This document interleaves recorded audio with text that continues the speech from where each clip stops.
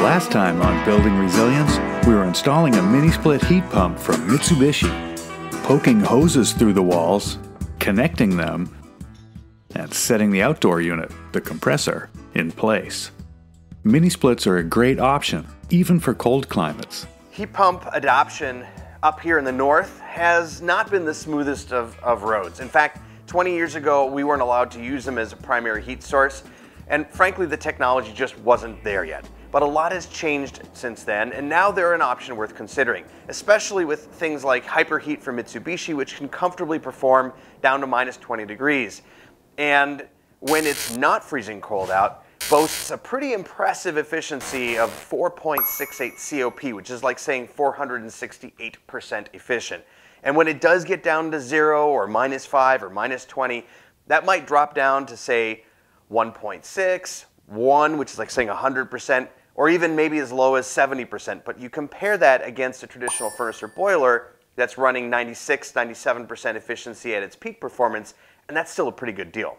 With the cover screwed on and the mini-split fired up, we're going up on the roof to put down some peel and stick underlayment from Benjamin Obdyke. They call it VaporDry SA because it's vapor-permeable.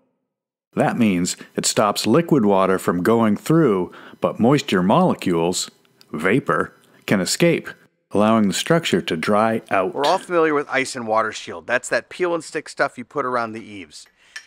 Typically from there we switch over to a synthetic or some other kind of underlayment for the rest of the roof that's stapled down. Now, Benjamin Obdyke has a product called VaporDry. And VaporDry is a self-adhered membrane. It's got a solid acrylic backing, and when you lay that down over the roof deck, you have continuous air sealing across the entire surface. However, one of the big advantages is, unlike an ice and water shield, which is vapor impermeable, this product is fully vapor permeable. This means that any moisture, any water that manages to get from the inside of the house up into the rafters or the truss area has the ability to get through this membrane and out into the world and away from all your wood products. Another advantage of Obdyke's VaporDry roofing underlayment is the ability to walk on the surface with confidence. Unlike a mechanically fastened system that's using a cap fastener or staple to hold it down to the roof deck, because it's continually adhered, it's insanely grippy and there's no sag, there's no movement in it as you walk across that surface.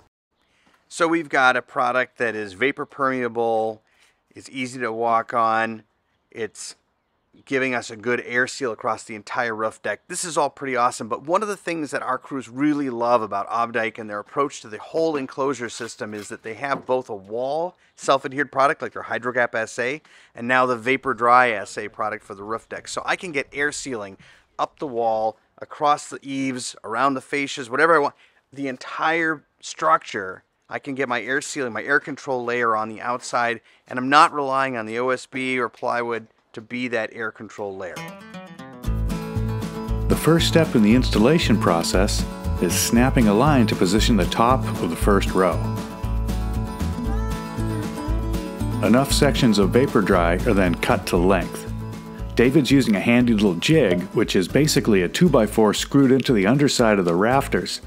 This ensures the piece will be long enough to fold over the subfascia on both ends. Sealing those edges is extra protection from air and water leaks. The strip is positioned onto the line and the top release sheet is peeled off.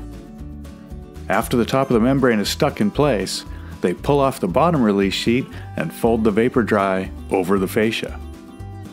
The next row goes on remarkably similar to the previous one with the added detail of overlapping the seams. Horizontal seams overlap at least 4 inches, and vertical ones overlap at least 6 inches. But don't worry about memorizing that because it's printed on the membrane. The top course is overlapped at the bottom and folded over the fascia at the top. The continuous acrylic backing adhesive allows the sheet to be repositioned easily.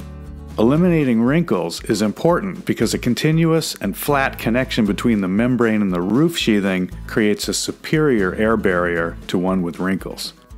At the roof-to-wall intersections, the VaporDry can be run up the wall to protect that vulnerable spot from water leakage and to maintain a continuous air barrier.